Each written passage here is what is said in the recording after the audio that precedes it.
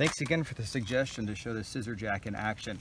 I've taken out the stuff that I have in the trunk, the tire changing equipment. So I've got the lug wrench, the crank arm for the scissor jack, and the scissor jack itself. I've oriented the scissor jack this way just for purposes of the demonstration so you can see it in action.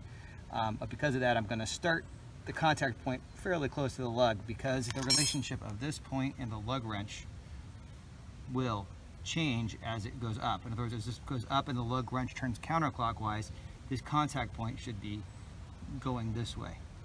Anyway, slide this underneath here, get it kind of close.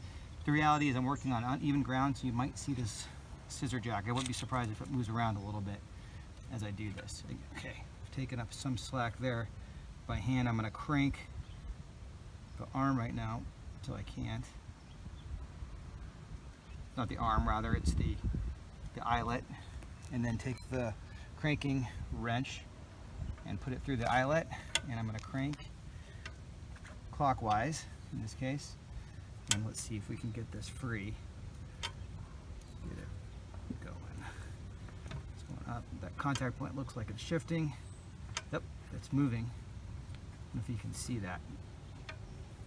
We'll go a little bit more just to emphasize the point, because it's got to be unstuck at this point. We'll just keep going up. Oh, okay, obviously that's broken free. Let me go ahead and just check this. Yep,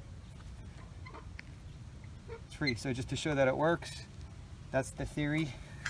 Scissor jack, lug wrench, going through the eyelet with the cranking arm. Hopefully this gets somebody out of a pinch if they're stuck on the side of the road.